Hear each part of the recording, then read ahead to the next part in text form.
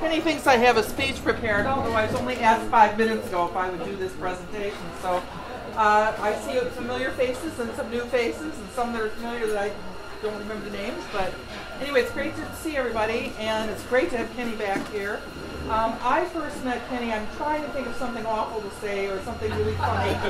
But even though we laughed a lot over the years, we really didn't meet until he got into the newspaper work, and I was the editor of the paper, and we transitioned over to all the 3, 4, how many other papers that were going on at the time, and Kenny was instrumental in that transition, and he's done nothing but reward us all since. I'd like to personally say a couple things here. Well, it's all personal to me.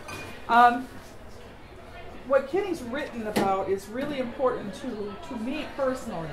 I think that a number of you I know were involved in many of the things that Kenny was involved in and writes about, but there's a part of our history that is positive. We often hear stuff about the negative parts of our histories. I'm talking mostly about the 60s and 70s here. But Kenny has incorporated a lot of the positives. The love that was there, the joy, the incredible intelligence, the conversations that we had. I often joke about having conversations for 4 days with people coming and going and talking about how the world started with, oh, I guess I shouldn't say that it's a video, but anyway, it ended in the same thing.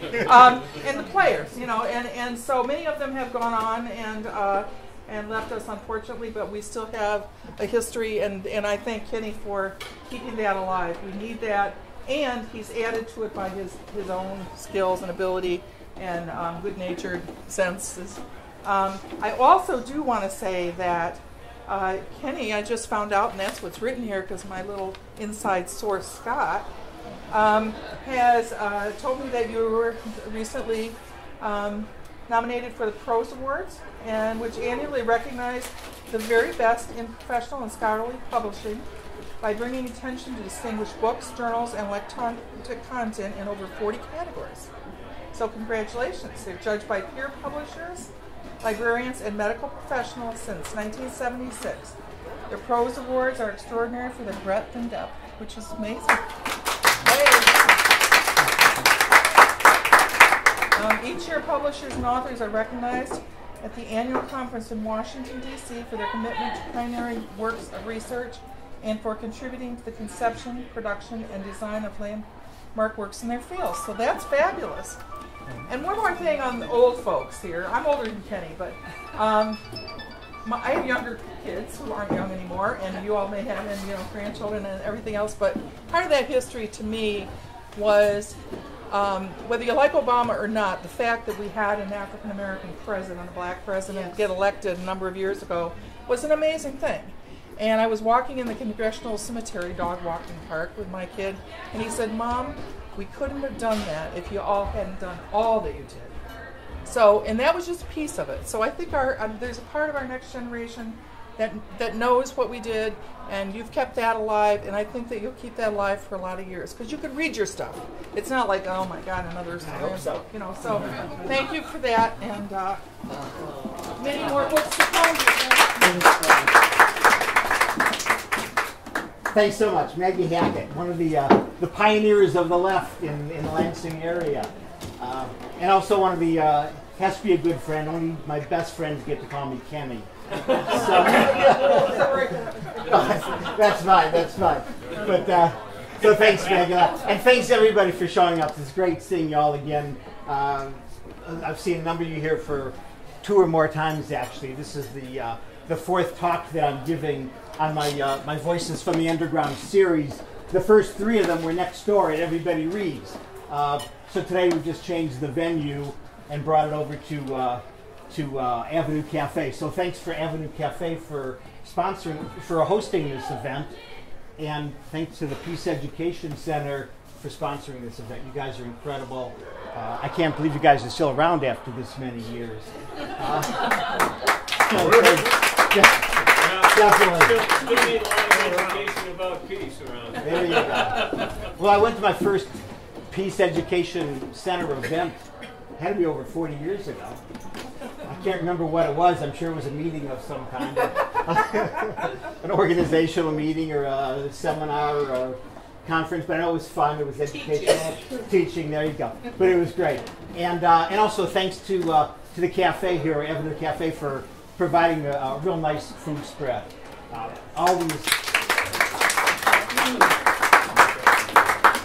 Always nice to begin an event with good food.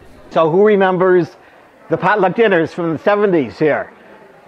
Okay, everyone would bring a dish to pass. We'd feast all night, we'd party, we'd dance, we'd sing, and we organized against the war. There's no way we were going to lose. It was just having too much fun. So tonight, it's a really special evening tonight. First of all, this is the fourth talk that I'm giving, like I said. The fourth book. But this is the last talk. That's what really kind of makes it special. It was a 25-year project. Hard to believe that, but 25 years from when I conceptualized the first edition to the time when volume 4 of the second edition actually appeared. 25 years. So it's hard to believe that. But tonight's a special evening for another reason also, because later on tonight I'm going to be introducing Scott Harris, a man who has brought this community a special gift, a real special gift. And so we're here to pay tribute to Scott, and I hope some of you will join Scott and me up here later on when we get to that point in the evening. So Volume 4, Stop the Presses, I Want to Get Off is the name of it. This is Joe Grant's story of how he came to publish Prisoner's Digest International, or Penal Digest International as it was called originally, the premier, the most important prisoners' rights underground newspaper of the Vietnam era, and quite possibly of all time. It was an amazing paper, and it was my incredible good fortune to be Joe's editor. Anybody here believe in predestination? Anybody? Beschert, as we say in Yiddish. Beschert, it was meant to be. I didn't used to believe in it, but since I started editing the series, I've come to believe that there may be some truth to the whole predestination thing. I don't know, sometimes I think that somewhere between day 6 and day 7, God looked down at me and he said, he's going to cover the underground press. I just always seem to be at the right place at the right time. Certainly that was the story of how I met Joe and the Penal Digest folks. And it began with a woman. I know it's a little embarrassed to say that. It's a cliche, it's corny, but there's no other way to say it. I broke up with a woman. I fell into my woe is me state of mind. And I did what I always did in the early 70s when I was depressed or restless. I hit the road. I went first to Madison, Wisconsin, which was the Midwest radical hotbed of the period. And then from there I went to Boulder, Colorado, which was the home at the time of my all-time oldest friend who was going to school out there. I traveled via my usual mode of transportation, my thumb. And so on this particular day I was hitching west on I-80 from Madison to Boulder, and I got let off in Iowa City. Before I had time to recharge my thumb, a car pulled over. 2 guys were sitting in the front seat. The guy sitting shotgun rolled down the window, and he called out, "Where are you headed?" I said, "Boulder." He said, "You hungry?" Well, I was, but I didn't give hunger a lot of thought in those days. I fed off the exhilaration of being on the road, of traveling whichever way the wind blew, of waving the shopping bag that revealed my destination so seductively while always giving direct eye contact that drivers in oncoming cars had no choice but to either pull over and give me a ride or else pass me up anyhow.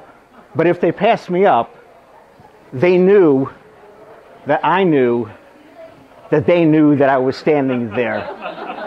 And so they felt guilty. And that was kind of a consolation prize. Get a ride or you invoke guilt, one way or the other. And if none of that worked to satisfy my hunger, I always had a bag of raisins with me. It lasted forever, it never went bad, didn't cost a lot, and you could stuff it into any pocket of air in your backpack. Anyhow, the guy sitting shotgun opened up the back door. I hopped in, and they drove me to 505 South Lucas, which was their home and their office. On the way to 505, as they called it, they explained to me that they were ex-cons and that they worked on a paper called Penal Digest International. Is that Colorado or Wisconsin? This was in Iowa City. Oh, okay. I was midway between, okay. So, and they worked on a paper called Penal Digest International, or PDI. I never heard of Penal Digest International because it wasn't a member of Underground Press Syndicate, the first nationwide network of underground papers, including Joint Issue, the paper that I worked on here in Lansing. But I certainly was intrigued by a paper put out by ex-cons and whose reporters covered their respective beats in Folsom and San Quentin and Attica and Leavenworth and other papers, other jails and prisons around the country. They spoke excitedly about the newspaper, but they became even more passionate when they told me about the birth of the newest member of their collective, a little girl who had been born in an in-home ceremony just a month before, in a ceremony that featured music in the background and a hash pipe circulating around the room in the foreground. I was treated warmly by everybody at 505, and I enjoyed a delicious vegetarian dinner. While I was waiting for dinner to be served, I noticed a light table in the back room. I figured that was the office, so I went over to take a look. A partially laid out page was on the light table, so I began to read it just to get a preview of the upcoming issue. Wouldn't you know it, I discovered a typographical error. Well, being the compulsive, anal retentive that I was back then, and Emily's laughing, and am still, okay, I had no choice but to correct it. Fortunately, there was a desk next to the light table, and there was a typewriter on the desk, and there was a piece of paper in the typewriter. So I typed over the word correctly, and then I cut it out with the scissors, trimming away as much of the white space around the letters as I could. Then I picked up the correctly spelled word with the tweezers, lightly dabbed the back of it with glue stick, and then carefully laid it over the incorrectly spelled word, using the light that streamed in through the back of the page from the light table to help me line it up accurately with the other words on that line.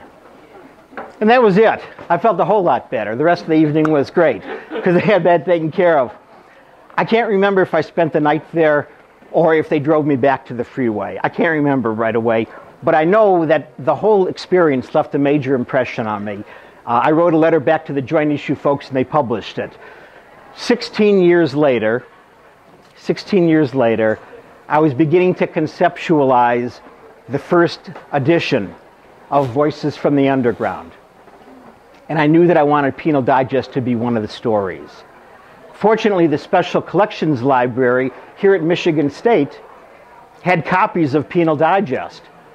And the General Library upstairs had an impressive phone book collection. I think it was one of the largest in the country back then, and it included Iowa City. So I perused a number of back issues, compiled a list of names, complete names, not just first names or nicknames or pseudonyms or aliases. And then I looked them up in the phone book, hoping to find a match. Fortunately, I found one. So I called her up, and I asked her if she'd written or she'd been part of Penal Digest International in the early 70s. When she said she had, I began to explain the project that I was working on. I said what I was looking for was an insider, somebody who had been a key person on the paper, who could put together a comprehensive history of the newspaper for an anthology that I was compiling of other histories. To burnish my PDI credentials, I told her about the whole experience of hitchhiking on I-80 and about the two ex-cons and the baby being born in the hash pipe, the whole thing.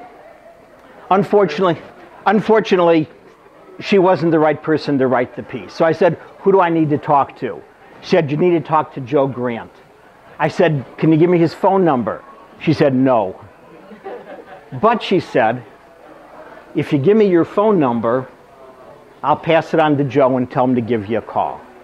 So I mustered up all the excitement I could come up with, and I said, great, thanks so much. But as I hung up the phone, I said to myself, well, you can kiss that one goodbye.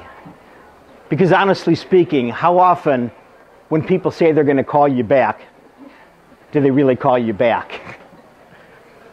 Well, 2 weeks later, Joe called me back. It turned out that he hadn't been in Iowa City the day that I passed through, but apparently I'd made such an impression on everybody that they told him all about me when they returned. He said, Ken, over the years when we were publishing PDI, lots and lots of people came through town. They ate our food, they drank our booze, they smoked our dope, they spent the night, they partied with us. He said, but of all those people, you were the only one to voluntarily work on the paper without being asked. He said over the years, since then, a number of people had asked him to write his story. And he always said no. But to me, he said yes. It was all because I'd corrected a typo. So there's a lesson for all you anal retentives out there. Put that on your resume. There's a job waiting for you somewhere. But over the next year and a half, Joe and I developed a close working relationship and a strong friendship that actually continues to this day. As he dove into the task of writing his story, and I dove into the task of editing his story. By the time we were done, it was one of the longest two pieces in the book. The book, when it came out, it was a huge book. It was over 600 pages, laid out in an 8.5 by 11 two-column format, literally the equivalent of 4 books. It really was. And I knew Joe's book his story should have been its own book. It really should have been. So now it is. It's been updated, it's been expanded, and a number of the errors that crept in that first edition have been corrected. And what a story he tells. What an amazing story. Joe was the oldest one of all of the contributors. All the rest of us were in our coming of age years. We're in our 20s, maybe early, middle, late, somewhere along the way, but all of us were in our 20s. Joe's story begins in 1953. Okay, ours began during the 60s and 70s. His begins in 1953 when a lot of us were in preschool, and he was in pre-revolutionary Cuba, serving in the U.S. Navy. One day when he was out on leave, he ran into a group of people who were revolutionaries, and he befriended them. So that's how his story starts. It takes us through the years when he was publishing a rank-and-file labor newspaper, and then it takes us into the mid-60s when he got busted for counterfeiting and got thrown into Leavenworth. Prison during those days was a hellhole, but there was a certain spirit of rebellion in the air. There was a certain segment of society that believed that if we rehabilitated prisoners rather than punishing them, that when they were released from prison, they could return to society as well-adjusted individuals rather than as hardened criminals who were going to end up back in prison. So that was the theory, and that was the practice. They tried to do that. And so there were efforts then to provide vocational classes and to modernize libraries and to expand visiting hours and to improve the quality of health care and food and to recognize religious freedom and to not open mail. Little things like that. But prisoners were picking up on this whole spirit of rebellion that was happening in the streets. And so they were beginning to dissolve the differences that separated them from each other based on race and religion. And they were beginning to unite with prisoners, inmates in other prisons around common causes. So this was the atmosphere that Joe was facing when he began to conceptualize his own ideas for Prisoners Digest International, a paper that had 2 goals, 2 purposes.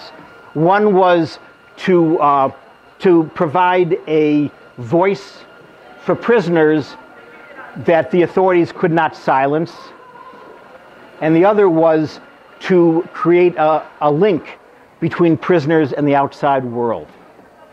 So the first issue came out in 1971. In the brief history, they did a lot more than just print news stories and poems. In the best tradition of the underground press, they also created the news. Okay, so and then they reported on them. So they prevented the extradition of an Arkansas escapee. They helped to facilitate the release from prison of an Indian boy who had already spent 6 years in prison for a crime he never even committed. They exposed the behavior modification experiments that were being performed illegally on prisoners. And they did this actually by publishing insider stories written by the prisoners who had survived these experiments. They tracked and they reported on the successes and the ongoing challenges of the jailhouse lawyers. And they were outside the walls of Attica, actually, before the massacre, doing their best to prevent the massacre. They were encouraging negotiations. Unfortunately, as we all know, they didn't succeed there, but that was their role as activists. They were out there trying. Joe happens to be a master storyteller. What you get in the book is his story of the first and probably only underground newspaper that ever took place inside Leavenworth. It was published right under the noses of the guards. And Joe, of course, was the instigator behind it. So he instigated it. Years later, he writes about it. He tells about the financing that he received for PDI from Jimmy Hoffa, the legendary Teamster leader. And at another time, he got financing from Playboy magazine. He introduces us to all the characters. There's so many characters that revolved around 505. The community people, the kids. There are lots of kids who play major parts in this story. The ex-cons. You know, as they got out of prison, a lot of the ex-cons came to Iowa City, and they would live with the staff and work on the paper. And then there were the visitors from out of town who came through, including one who I'm sure about every one of you knows, but you're not going to recognize the name. Who remembers Jerry Samuels? Anybody? No hands are going up. What about Napoleon the 14th? Anybody? Take me away. They're coming to take me away. Ha ha, he he. Oh, that was Jerry Samuels writing under the name of Napoleon the 14th. And he spent time at 505. So there's a story in there all about him. Very funny. He also wrote a couple songs that he gave over to Joe. The lyrics are in the book. So, and then there's one other story. There are a lot of other stories, but there's one in particular. It's a very poignant story. And again, there are a lot of poignant stories in here, but this one is special because it's about Joe's mother, his beloved mother. He really adored her. But in reading this story, this part of the story, which is a tribute to his mother, what you're also going to learn for the first time is how legendary singer Peggy Lee got her name. Really interesting story. You got to read this. This was a story that did not appear in the first edition. We were fighting deadlines to get that done, so Joe, he wanted to tell it, but he didn't have time to tell it. In this version, which we had a little more time to work on, he's got it in there. So it's a really wonderful story about how Peggy Lee got her name. And there's a whole lot more. But the last issue came out in 1974. Naturally, as you might guess, police harassment played its role. But so did just good old-fashioned burnout. I mean, it was a long, pretty hectic period, those 3 years. The prison conditions are a lot worse now, actually, than they were then.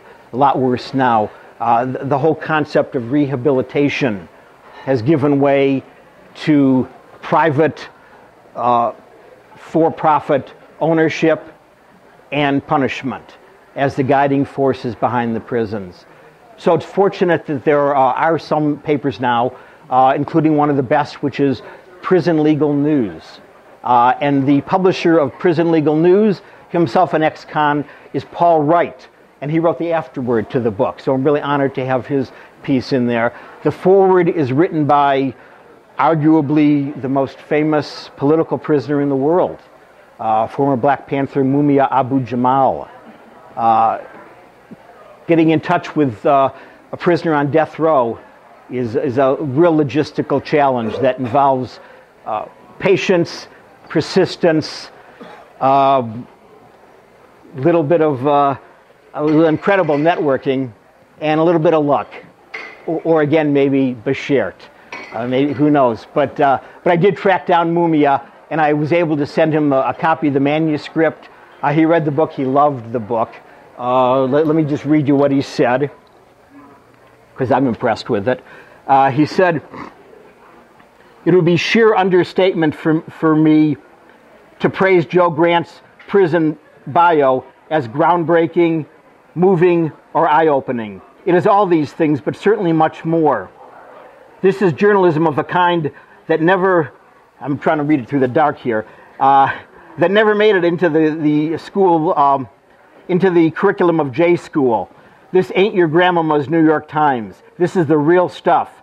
Grant gives us all a bird's eye view of how prisons ran during the 60s and 70s, and gives us a glimpse of what might have been before the prison reform movement fell into the hands, the black hole of the corrections industry, and the culture of mass fear emerged." So real nice. And he says a lot more. That's just an excerpt, but he loved the book. Only a few months after Mumia submitted his piece, he was a few months after he submitted, like 2 or 3 months after he submitted, he was released from solitary, from the death row, from prison, death row, for the first time in 29 years. I mean, that's really hard to imagine. 29 years. I really liked the kid that it was, because of me that he got out. But seriously speaking, it was only because of a concentrated worldwide movement to free Mumia. He's now in the main, in the general population in a Pennsylvania prison. But the ongoing mistreatment of Mumia really is a testament to his role as a voice for the oppressed. Brilliant. He wrote his master's dissertation while he was in prison, in solitary. I mean, really amazing guy. And so I'd like to end this brief discussion with 2 calls to action. 2 calls to action. And the first one is free Mumia. Okay? And the second one is stop the presses. I want to get off. Not free either, but buy it. Okay? All proceeds tonight are going to Everybody Reads. So we're here to support the bookstore. So I hope you're going to get copies of that. Thank you.